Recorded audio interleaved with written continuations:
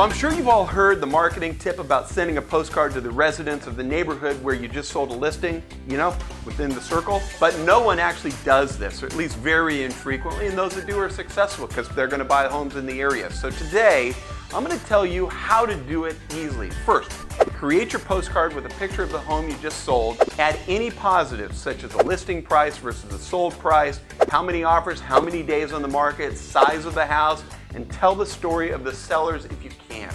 I have a template that's going to help you do exactly this, so email us and I'd be happy to get it to you. Next, use the United States Postal Service Every Door Direct Mailing Program, EDDM. This is going to help you pick a neighborhood so that you can reach out. Now, you should know exactly how many homes are in that route.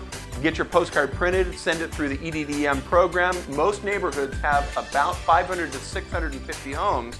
So instead of just doing the block, do the whole neighborhood.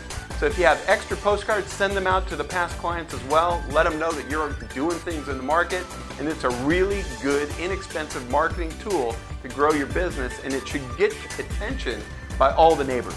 And if they decide to sell, they already know a realtor that knows exactly how to market to the neighborhood, giving them a reason to call you.